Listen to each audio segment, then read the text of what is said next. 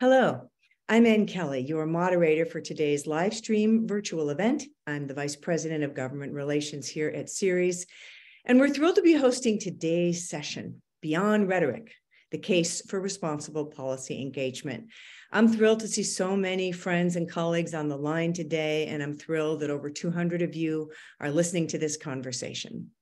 Ceres is a sustainability nonprofit working with some of the largest, most influential investors and companies from around the world on our greatest global sustainability challenges, including the climate crisis, deforestation, water scarcity and pollution, and just and inclusive economies. Our session today will highlight the role that public policy engagement can play in accelerating action on climate change to mitigate the risks arising from extreme weather events and the low carbon transition. I want to thank each of you for joining us, and I'm going to be looking forward to your questions and no doubt a robust discussion. I also want to thank and welcome our speakers and say how much we appreciate their time and their steadfast dedication to tackling the climate challenge. Before we begin, I just have a few housekeeping notes. Please note that this session is being recorded, and we'll be providing all of you with a link to the recording shortly after its completion. And if you have questions throughout, please pop those into the Q&A box that's located on your control panel. We are going to do our best to answer each and every one of these before the end of the session. Some of these may be answered in real time in writing by our panelists and our background staff here. Some of these we will tackle at the end of the session when we will spotlight everyone and open it up for Q&A. So hold on to your seats, let's get going. And now it is my pleasure to introduce today's speakers. First off, we have Marcella Pinilla. She is Director of Sustainable Investing at Zevin Asset Management. Welcome to you, Marcella. Next, we have Dominic Gogal, who is Deputy Director of Policy for the We Mean Business Coalition. Welcome to you, Dominic. And finally, my colleague, Yamika Ketu, who is Senior Associate of Climate Governance at Ceres Accelerator for Capital Markets Program. And Yamika had a tremendous role in putting out our recent RPE benchmarking report. Welcome to you, Yamika. Today's webinar will really consist of three separate sections. We're going to start off with a context-setting discussion with Marcella on why investors are so keen to see corporate action on climate lobbying that is specifically aligned with the Paris Agreement, aligned with stated corporate ambitions, crucially important. After that, Yamika will share some of the key findings of our recently released assessment and benchmark, Practicing Responsible Policy Engagement. And then we'll move on to a discussion with Dominic on how corporations have taken actions to align their policy engagements with the goals of the Paris Agreement. And Dom will also give us a sense of the evolving global landscape on this front and talk about the vision of the We Mean Business Coalition. So let's open it up with you, Marcella. A warm welcome to you. Thanks very much. And hello, everyone. I'm very pleased to be here with you all the way from Brooklyn, New York. I'm the Director of Sustainable Investing at Zevin Asset Management, where I lead our ESG integration and our advocacy work.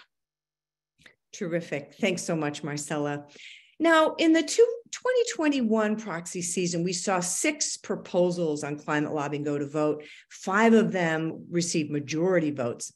This past year, we had a total of 46 resolutions filed on climate lobbying, and 22 of those were either withdrawn because, of course, there was an agreement, or they went to a vote. These outcomes seem to suggest that the investor community is really getting increasingly engaged on the issue of climate lobbying, misalignment, possible reputational risk. This is crucial to our members. What do you see? Can you just describe for us why you see misaligned corporate lobbying, particularly on climate, as an investment risk? Absolutely. And I'll highlight some of our views that I think are shared by many investors here, and indeed companies that are diligently working to align their climate strategy with their public affairs activities. So number one, the lack of visibility into how companies are behaving when it comes to the public policy space presents risks of uncertainty. Access to how companies assess themselves and how they make decisions about important and consequential state or federal global legislations that gives investors information to determine for themselves if the company they invest in is on track to meet our climate goals or not, and whether that is costing shareholders. So lack of visibility is a huge risk to begin with. Also, being at a regulatory disadvantage is not a good thing for the companies, for shareholders, or stakeholders.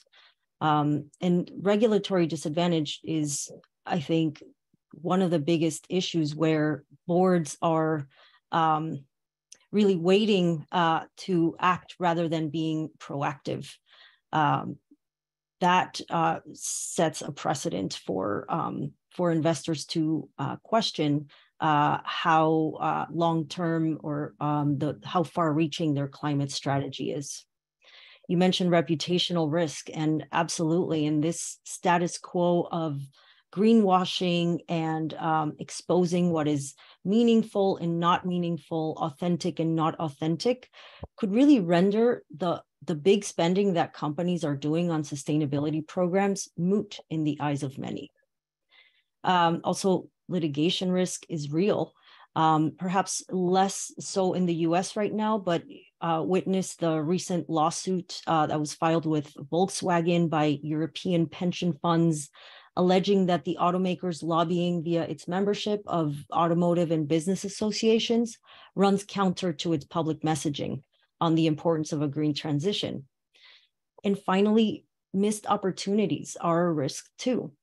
The opportunity costs from delay, from obstruction, or unscrupulous misinterpretation of climate science by the trade associations and other third-party groups that companies belong to, they slow down the needed progress. And we need the opposite. We need speed and haste.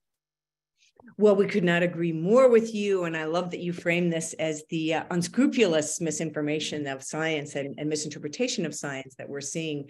It's interesting, as you were speaking, I realized Ceres started this work about 12 years ago. And at that time, of course, there was social media, but it was nothing like it is today. And when you talk about reputational risk, just at my breakfast table this morning, one of our corporate leaders who had a misstep in this regard was really being trashed in a very open and public way. And I have no doubt that that particular company is assembling their PR team this morning to try to dig out from that error and their reputational problem they're facing.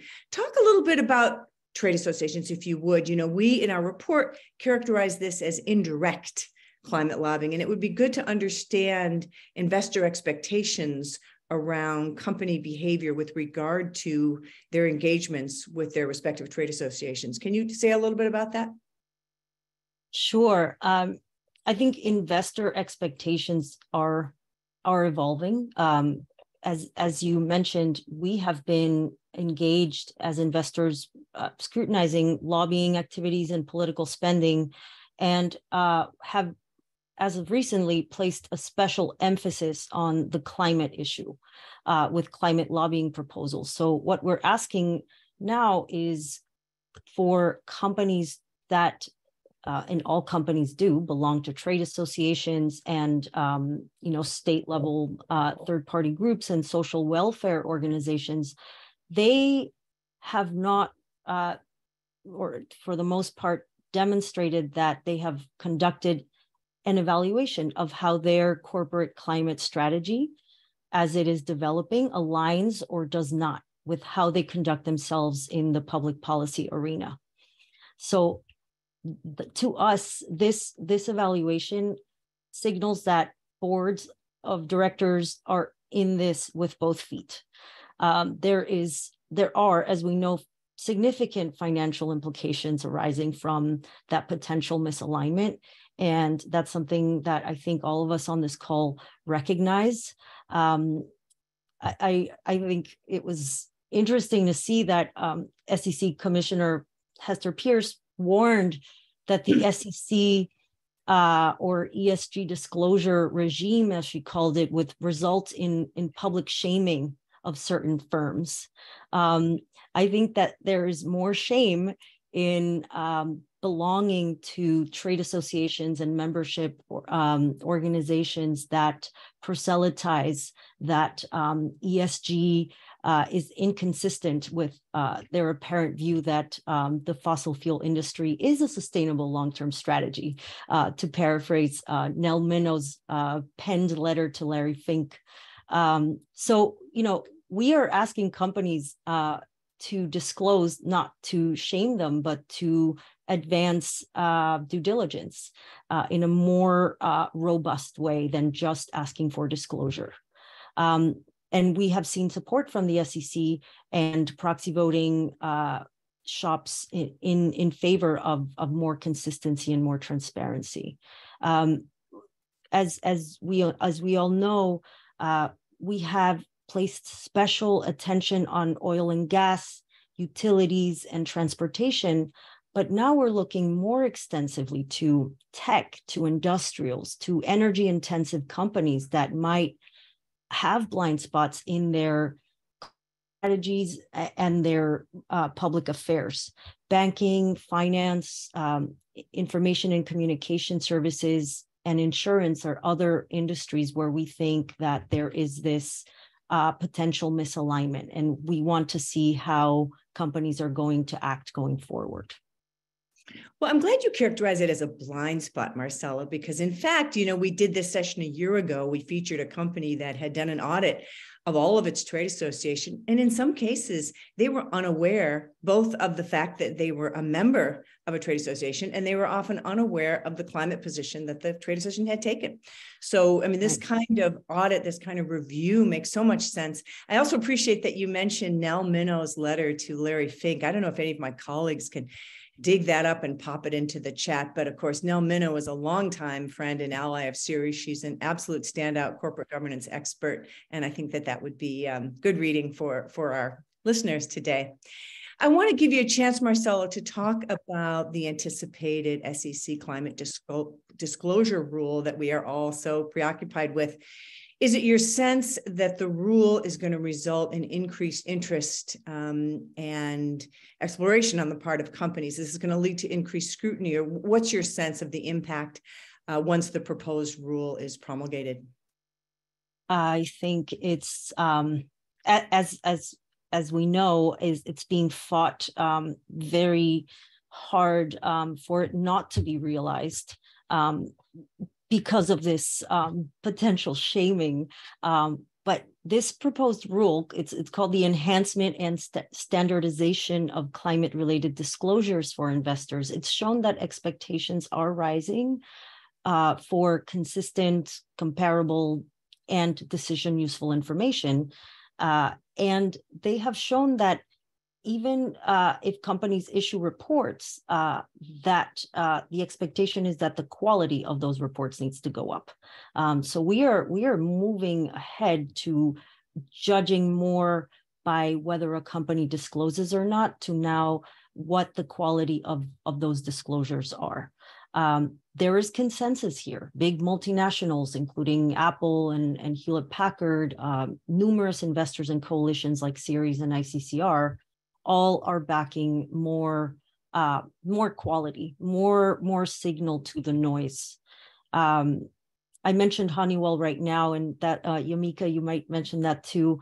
The report that was issued by Honeywell apparently was not meeting investor expectations, and that resolution was filed once again in 2022 and did receive support from the proxy voting shop ISS, and the proposal received a 39.5% support.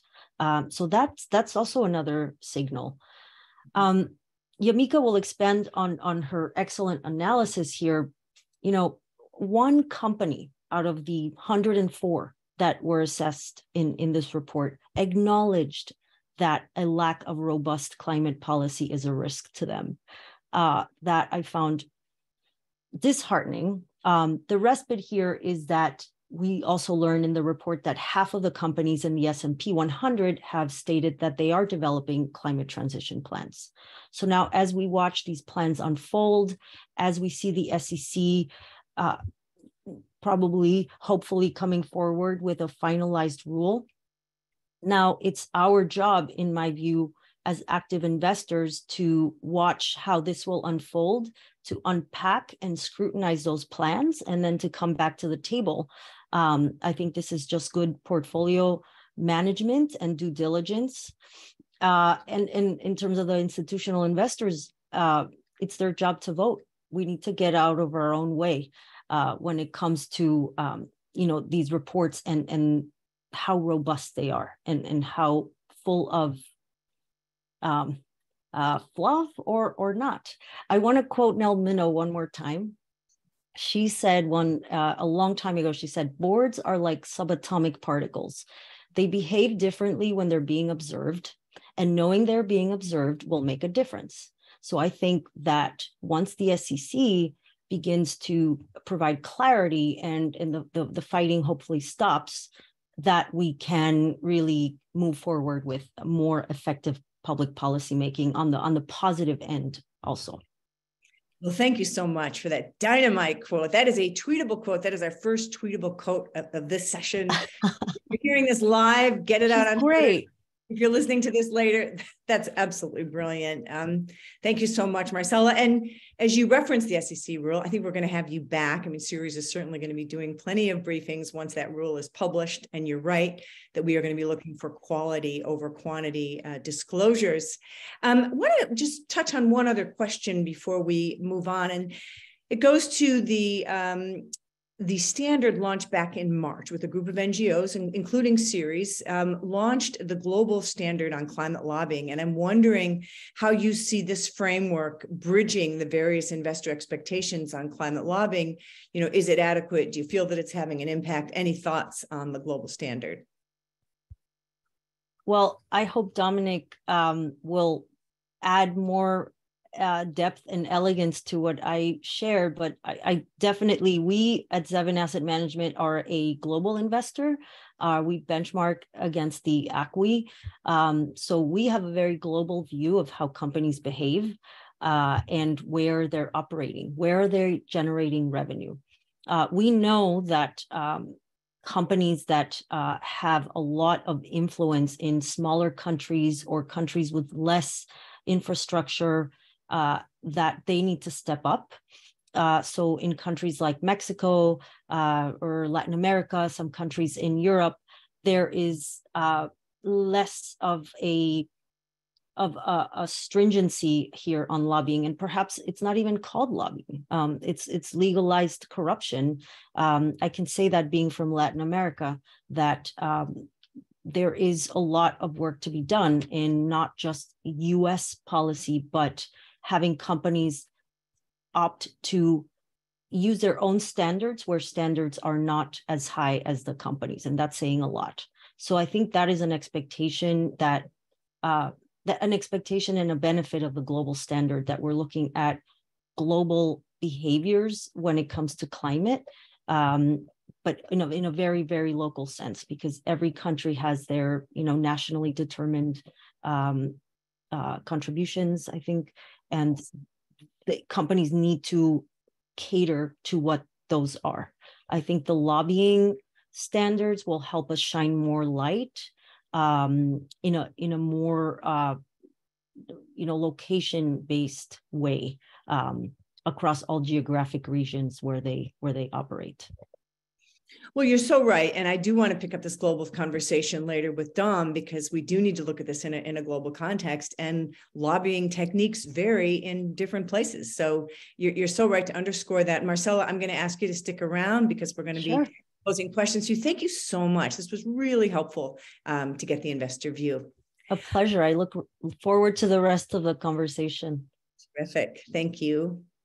All right, now I'm going to welcome my colleague Yumika on screen. Yumika is going to give us some of the overall findings of the report. Yumika works with our Ceres Accelerator team, and she's going to share some of the highlights of your report. And let me just also remind you that we'd love to get your questions in the Q&A. By the way, including on that global standard that Marcella just referenced. We've heard anecdotally that some of you as companies have had a hard time with that standard. Let us know why, what's working, what's not working. We want to hear from you. But first, a welcome to you, Yumika. We're anxious to hear what you have to tell us and to look at your slides. Thank you so much, Anne. So I'm going to kick off our session with a quick background on the report. So back in 2020, the team at the time engaged in a private consultation with corporate and investor stakeholders to develop this blueprint on responsible policy engagement. So what does that look like for companies? What are investor expectations? And so they came out with 4 key recommendations. So the first is to look at the climate-related risks to the company, including the physical and transition risks, setting those targets to address and mitigate the climate risks that are posed to a company. The second is to systematize decision-making for climate risks. So looking at the governance systems that are in place, how the decisions are being made about these risks that are prevalent on climate change, including climate lobbying. The third, to advocate in favor of these Paris-aligned climate policies. So making statements directly in favor of specific policies, whether that is on a state level, a regional level, a federal level.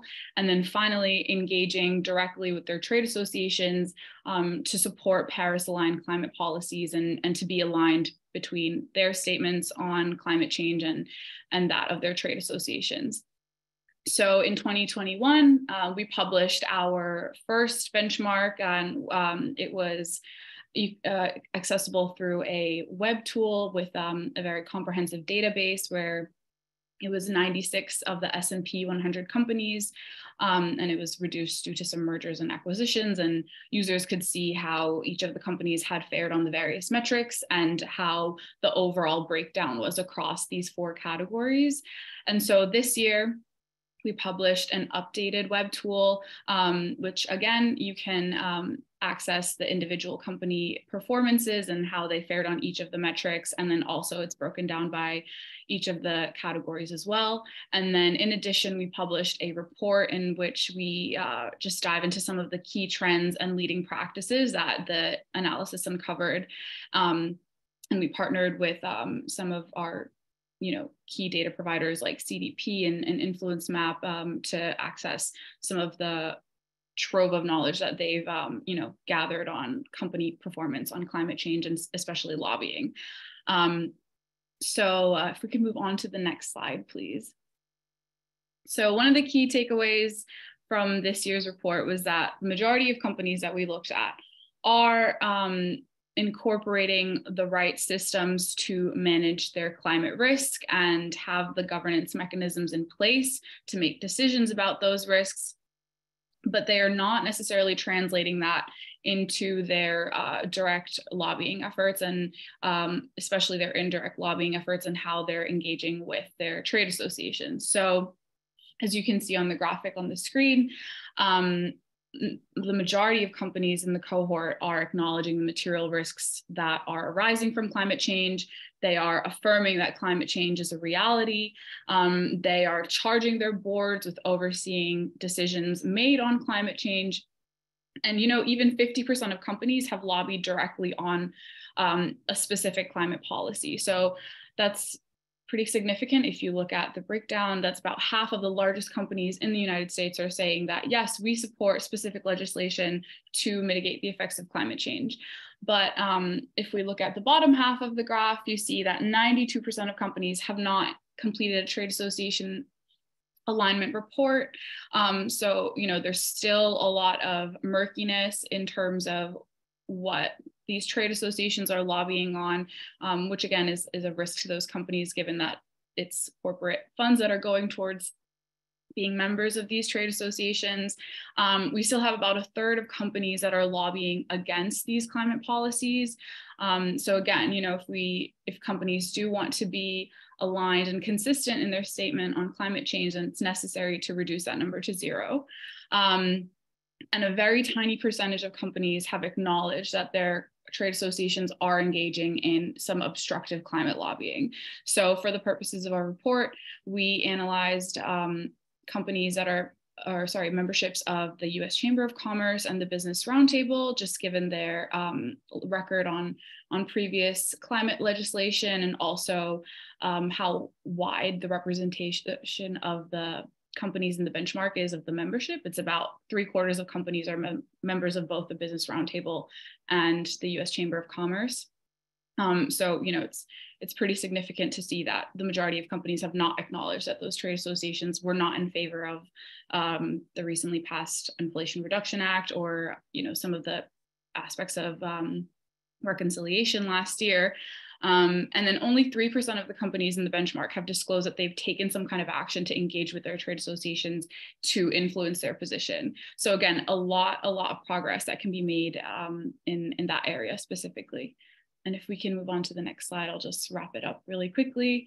So just so you can see the breakdown of how companies fared on the indicators that were static from 2021 to 2022, the majority of companies have shown improvement in terms of assessing those climate risks and the governance practices. So as you can see, 93% of companies have acknowledged the materiality of climate change, or the risk, that's arising from climate change. And 3/4 of the companies are addressing both physical and transition risks. And then if we look at the number of companies that have assigned formal oversight to their board committees, it's 92%. So again, pretty significant chunk have done so. And we're also seeing improvement in the number of companies that have specifically referenced the risks that arise from climate change in these governance guidelines or board charters. So it's almost half of the companies in the cohort.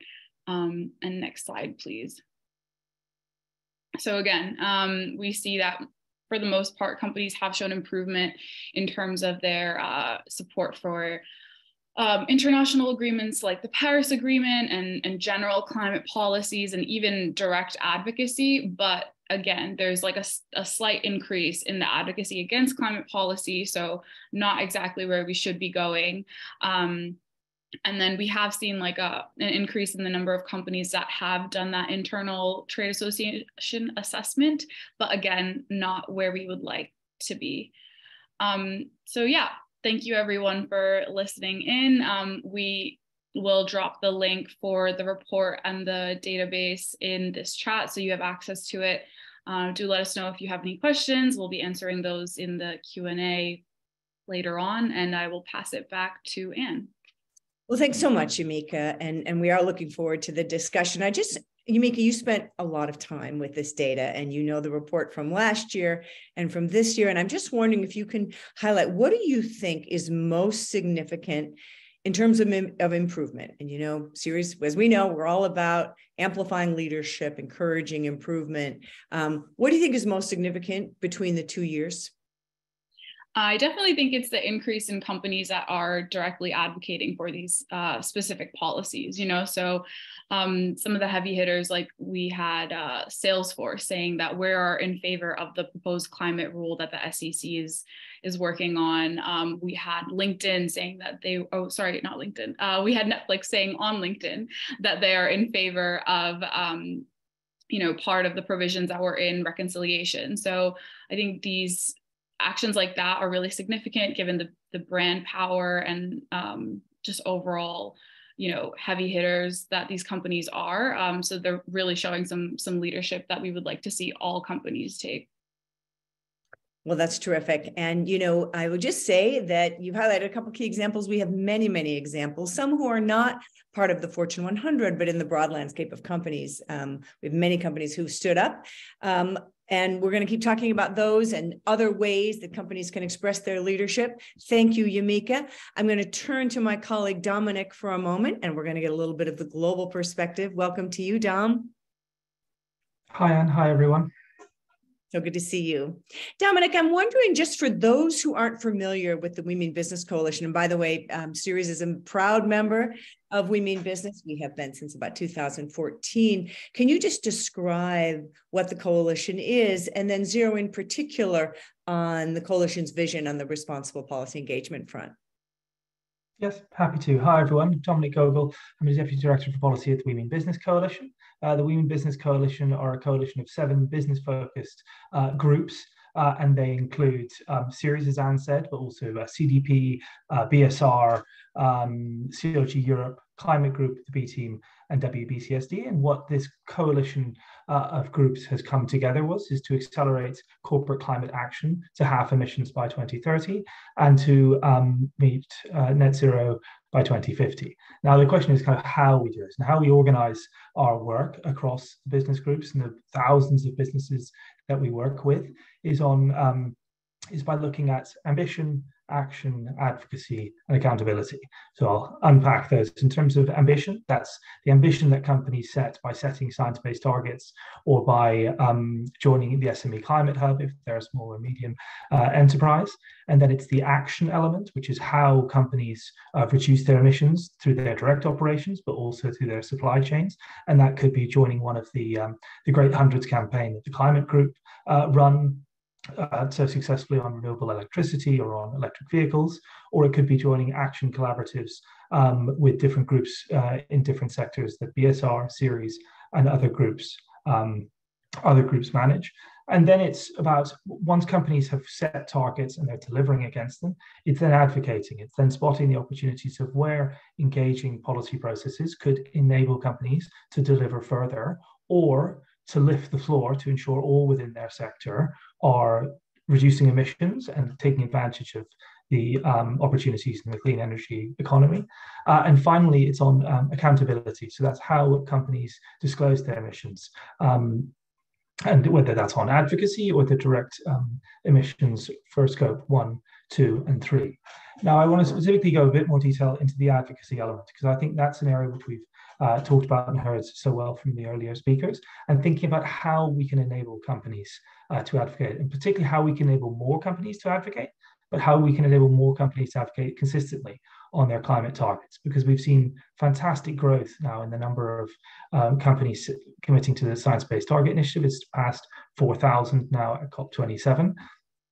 But we need to see that being mainstreamed across a company's operations, to their public affairs, to their legal teams, and to their board in terms of how they externally communicate to policymakers, whether that's directly or, as we've been talking about, also through their trade associations. So what we at We Mean Business, along with working with Ceres, are specifically looking at creating a framework for companies that enables them to advocate more consistently, and we'll kind of structure that in a similar way to how We Mean Business manages its work, in terms of by looking at how companies commit to speak up. And so therefore, that's how they mainstream their climate commitment across their operations and across their functions, so that they're all on the same page when they're engaging with policymakers, whether that's at different state levels in the US, whether that's federally in the US, but that's also in terms of how they engage policymakers in different geographies, internationally, or where their operations lie in Europe with their customers, or where their supply chains might be in Asia, Africa, or other geographies. And so that's the second part, which is how you make your voice heard. And that's what is best practice for companies to advocate? How do they join groups of fellow companies who are advocating? And that's on all different aspects of climate policy. So that's on emission standard for vehicles in the US, or that could be electricity renewables targets in Europe, and about how they join the different groups that we within the We Mean Business Coalition work with to advocate for most progressive climate policy. The third aspect of the framework that we're building is about how companies engage their trade associations. I think we've talked a lot about engaging trade associations, and some companies are more comfortable with doing that and frankly know how to. Others are less comfortable. They're just working out who all their trade associations are that they have across their operations and across their supply chains. And these can span multiple geographies of where they're less understanding of how many trade associations they're a member of in Indonesia, for example. So part of it is about kind of research and delving into company supply chains, but it's also providing companies the tools, the template letters to engage trade associations and saying, we now have a science-based target, we're delivering against it. And so when you advocate on our behalf to policymakers, you need to be doing it from this perspective. And once that's being done across multiple companies, that's how you start moving trade associations so they accurately reflect their members. And the final piece is both looking at advocacy spend. So that's how companies spend on, whether it's corporate lobbyists, whether it's communications firms, and that's directly in-house, but also how that's done externally through professional service providers. and ultimately bringing this all together in terms of how companies disclose on their corporate climate advocacy, and who that's done to, what's best practice. That's the piece of work which we're looking to develop next year with Ceres and with others. And I think you're on mute.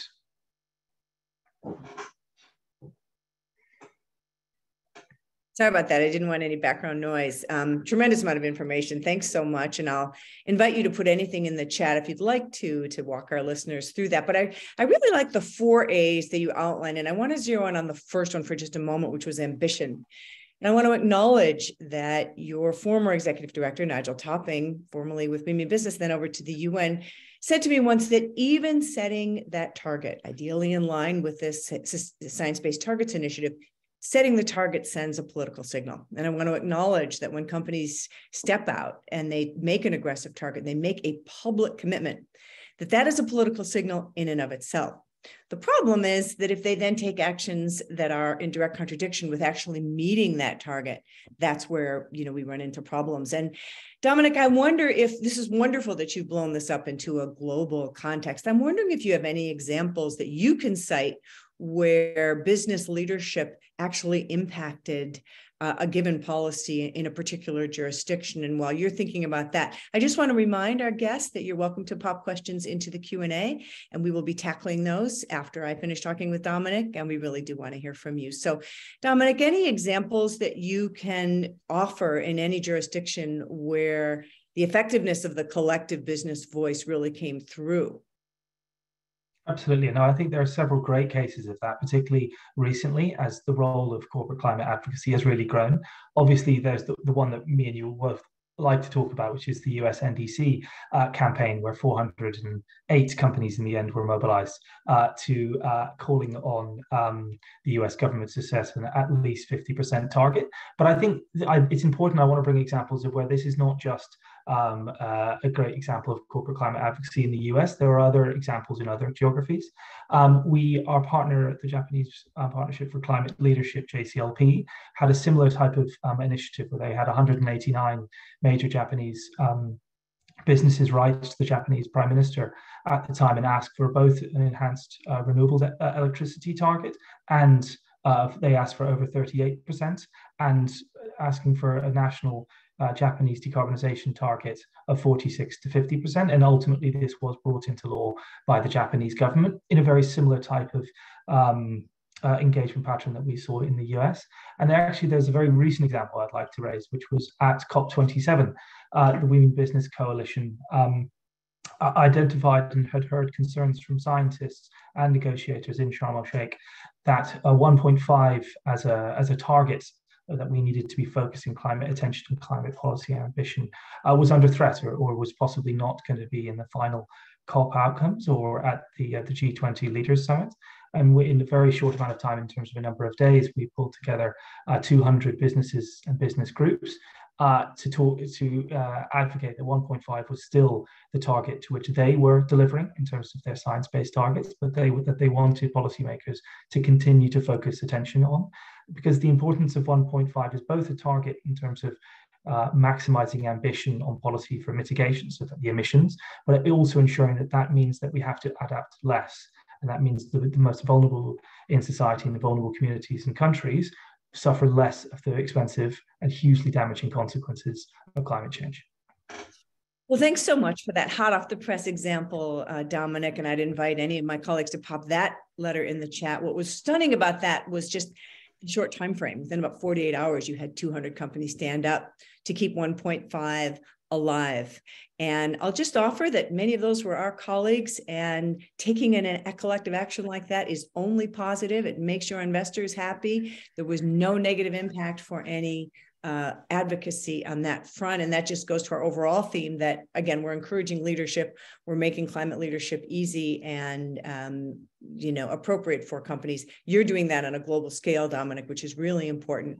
I want to ask you about the Responsible Policy Engagement Global Standard that we referred to earlier, that several investors have put together. That's an important framework. Obviously, Ceres has talked about a framework through our blueprint. What's your sense, and I know you're now initiating this task force, do you sort of see the various standards converging? And is there a way to do that in a way that incorporates the different lobbying practices? I say lobbying in quotes around the world. I mean, Marcella referred to corruption. Some people wine and dine lawmakers. Is there a way that we can do this and have a standard that's applicable to companies in all jurisdictions, knowing that the nature of persuasion and political persuasion is going to vary from place to place? Can we come up with something you think that is universally applicable? Yes, no, absolutely. We convened a roundtable with companies at COP27 earlier this month that specifically talked through the global standard and talked through how companies were kind of wrestling is the wrong word, how they were engaging with it. And most companies were broadly in favor of the global standard, but what they were wrestling with was how they would meet it, and understanding in terms of their own operations how they were being graded against the criteria by their investors and by other groups. So I think that kind of dovetails very nicely with the piece of work which we want to look at, which is aggregating the tools available to companies to meet the criteria under the global standard. And so that's how companies engage their trade associations. That's what is best practice in terms of internal alignment between different teams within a company. It can take kind of multiple different forms, but it's about aggregating those into a single framework, which is then socialized with companies, is what we see would be real benefit, and also tested with companies. I think there's a strong need for independence when it comes to climate advocacy to ensure kind of accountability, but there is need for engaging with companies as this is created to make sure that this is a tool and these are tools that can be used by companies and will benefit them and ultimately benefit all of us active in kind of climate advocacy. And I think how this will benefit, I think internationally is kind of very clear that this problem is not unique to the US, that this type of climate advocacy, there's similar issues that I know were mentioned earlier with the US Chamber and the Business Roundtable have also happened in Brussels with aspects of the EU Fit for 55 package and the role of different companies and trade groups trying to undermine different parts of it. And likewise, as I mentioned earlier, in Japan. So I think the need for aggregating these tools across geographies, first in terms of a global standard that we can point to and we can have tools for companies to work with, but also thinking, this is probably further down the line, about how do we apply this in different geographies and how do we apply this in different sectors? So what's an appropriate RPE framework for the European auto manufacturers? Or what would be the appropriate RPE framework for the US steel sector, for example? So I think this is the type of work which we want to look to develop further, but needs that kind of richer understanding to really have more impact. Well, overall, Dominic, I must say you sound pretty optimistic. Are you in fact optimistic that we can come up with a standard that will transcend jurisdictions and sectors and actually start to shift the paradigm around the climate misalignment that we see right now? Yes, I am. And that is not just because I have a naturally optimistic person. That's also feeding through from the great response that we've had, the companies that we engage, is that they have a real appetite to engage on this. They can see the issues which they've had in terms of whether it's themselves within their company or across their sector or in different geographies. And they see the need now that it needs collectively, we need to raise the bar.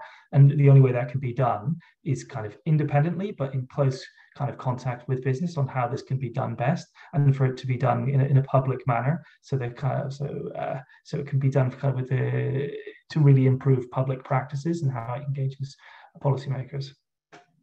Well, terrific. And let me thank you, Dominic, because your partnership with us is really enabling us to see this in a broader context. And we're dealing with multinational companies and investors here. And I'm so grateful for your work and looking forward to working with you in the coming year.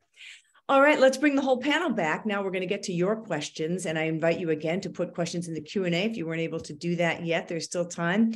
If you have questions about a particular jurisdiction or particular sector, by all means, let's engage there. I'm going to start with you, Marcel. I'm going to take a look at some of these questions, but first, I want to get a little bit granular because we kicked off with what investors are looking for, and I wonder if you can get a little bit specific about what you're looking for when investor brings a shareholder proposal. What is the product they're specifically going to be looking for from a company? What do you think led to those withdrawals I referred to earlier? And what should companies anticipate being asked by their investors so that they can comply and give the investor the assurance that there is no reputational risk based on their activities? So, on one hand, we have the disclosure ask, right? We need the disclosure of companies' trade association memberships and where the money's going. It's been as true as ever that you need to follow the money. And that's, again, not an attack on the sustainability teams at companies to set them up, but it's more to understand where is the money going, because all companies belong to groups that lobby on all sorts of business issues, but it's important to differentiate the business issues that they claim compels them to belong to these trade associations and other groups, and their stance on climate. If a trade association or membership group has not articulated their stance, as a member, company can and should, in our view, ask what is the positioning? How does this benefit us? And how does it not? And that is a conversation I think that we encourage companies to have internally and articulate themselves. Well, what is our position? And that's what we are all doing with asking companies and companies themselves developing their climate transition plans. Well, now, if you look at your direct and indirect lobbying activities, how does it all even out? How many of these trade associations and groups are actively lobbying? We know some of the obvious ones, but which ones might benefit from member scrutiny? And I think that's a very healthy thing to do. So the amounts paid at a state level, it's very, very important. That's the disclosure side. And then on the process side, we want to understand how board oversight really translates into action, because we have, on one hand, the direct reports of the climate teams to the board, but then perhaps the public affairs folks are not talking with the sustainability teams, or perhaps they're not in agreement. Every corporate culture is different. Every team is different. I would encourage companies to come to us or come to Ceres to engage with us. I think I saw a question related on the chat of how do we actually do this? It is work, but this is where the work is, to really unpack, assess, and then cite or articulate what is going to change. What do we do when there is a misalignment? And if a company can say, something beyond the typical canned language that we hear, which is, well, we belong to this group because they lobby on so many other issues. Well, when we're talking about climate, the most existential threat to our society right now, well, how are you decoupling that argument from the climate crisis argument? So I think those two are the basic fundamental tenets of what we're all here to do, is disclosure, and then understand oversight, process, and subsequent action. That makes perfect sense. And I do want to allude to the question in the chat. I think it's genuine, and I suspect other people share this. The person has said, I hope you can help us, coach us on how to do audits of our trade associations. We have many, and I'm not sure how easy it will be to find out what stance they're taking with their lobbying efforts. So happy to hear from any of the three of you answers to that question. But Marcela's getting at something else that I think we have to look at, which is what recommendations do we have for internal coordination between the government affairs team, the finance team, the sustainability team, so that they can really be aligned when it comes to understanding what positions the company should take. Any thoughts on either of those things from any of you? Jump in. Go ahead, Dominic. In terms of the recent discussions that we've heard with companies, I think there's probably multiple ways of doing it, what's more appropriate to different company cultures. One example that we've heard that's been very successful is the creation of a public policy position for a company on climate. And by aligning internally on a public position, getting buy-in from different teams, but also having that published on a company website, engaged with trade associations and lawmakers that a company is involved with, you put that out there. You're kind of holding yourself to that, and that's both publicly, but that's also internally within a company, is to say this is what we stand for now. This is what we're delivering against, and that has had real benefit from getting buy-in from across companies, and we've heard that from multiple sectors and from different geographies. So we definitely hold that up as one example for any companies considering on how to improve their alignment on that. An excellent example.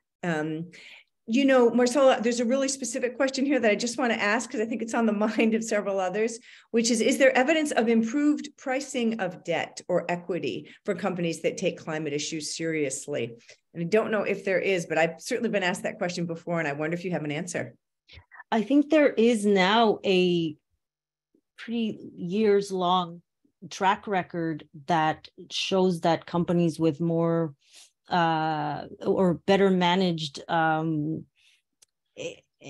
climate strategy, energy, natural resources, human resources, that those companies are more apt to get more access to credit.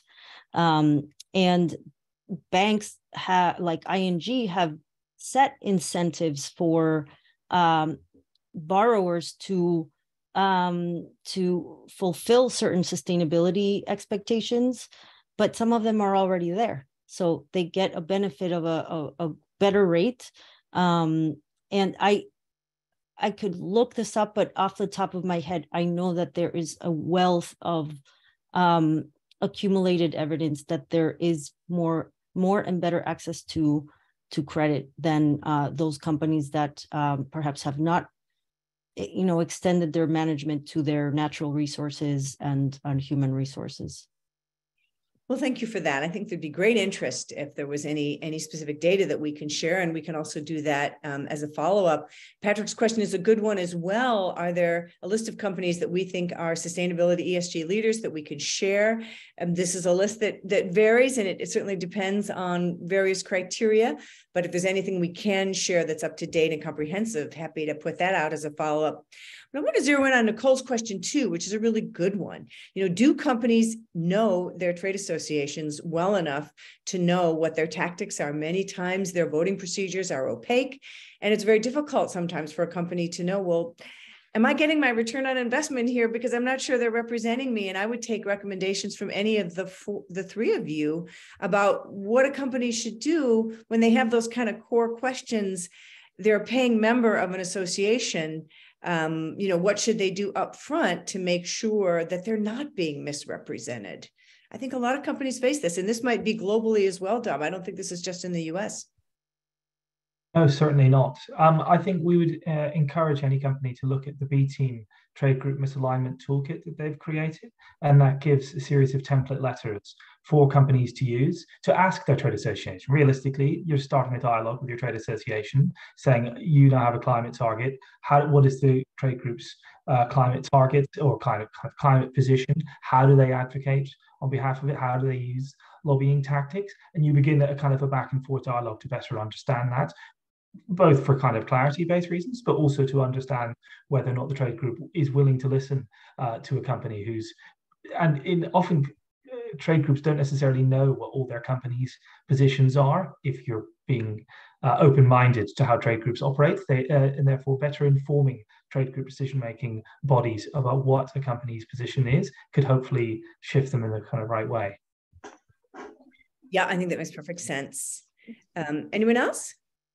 I am not so familiar with the upkeep of the EDF's climate authenticity meter, but it might be useful for you all, anyone who is curious about this, how companies are performing. I'll add the link in the chat for that.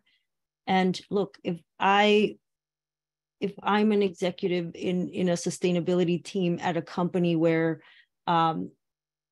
there is this question, I think the work is in tracking down, that percentage of spending that goes out.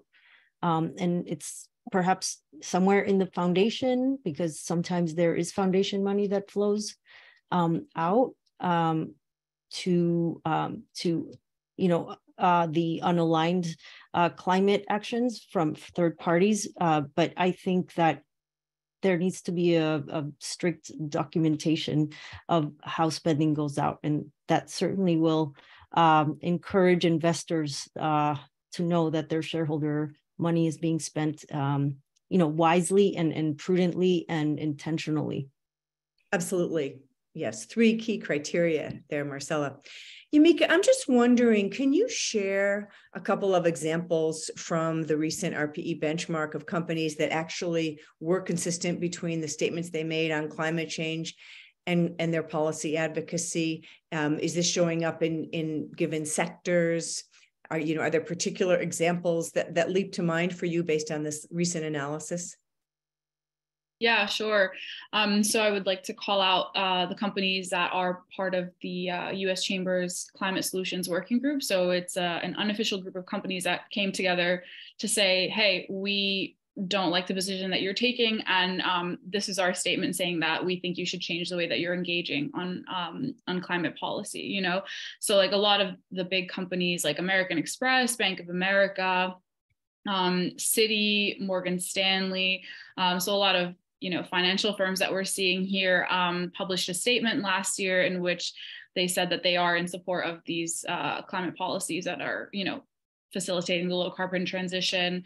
And then we also had, General Motors publish a public policy supplement in which they listed the memberships that they held to trade associations that were engaging on climate policy, with details on any positions that they've taken, and they, as in the trade association, has taken on climate change, whether there is alignment between the company and the trade association, and if there is misalignment, what are like the specific actions that have been taken to kind of mitigate that misalignment. Great examples. And this conversation could go on for a very long time. I'm regretting that we are going to have to close. Let me first off thank Yamika, Marcella, and Dominic for their terrific contributions and also for their work in this space every day. We will be sending you a follow-up note, and we will highlight many of the resources that have been offered today. There are several links that we can put forward that help you go deeper, including our own series RPE blueprint, in addition to the most recent analysis, the B-team analysis that Dominic referred to, and more information on what We Mean Business is doing on this front. So we really appreciate that. I just want to underscore the fact that, Ceres is in this to promote leadership. We really want to encourage courage. We want to create a safe place, a big tent for companies and investors to be leaders in climate action. And this is one of the hurdles we've identified is climate lobbying misalignment, but our goal is very much to point people in the right direction. And we're going to continue to keep offering those platforms for you all to weigh in positively. So do stay tuned. I want to just thank you all for joining today's session. And just a couple of points before we conclude. Let's see. After a 3-year hiatus, Ceres Global Conference will be returning to New York City in March of 2023. We'll be hosting several sessions on the role that corporate and investor communities can play in advocating for policies. We'll have a number of interesting policy sessions, and we're going to specifically include a session on trade association engagement. So stay tuned, more to come on this front. I really hope to see all of you in New York. And finally, we would greatly appreciate your feedback on this session. What can we do better? What questions can we answer more fully? You can access a participant survey through the QR code shown on the slide. We'd really appreciate your feedback, and know that, as I said before, you are all going to be receiving a follow-up email with a link to the recording of this session and to a number of resources that are going to allow you to explore this area more fully. And we look forward to this ongoing, crucially important conversation. Thanks so much to all of you for joining us today.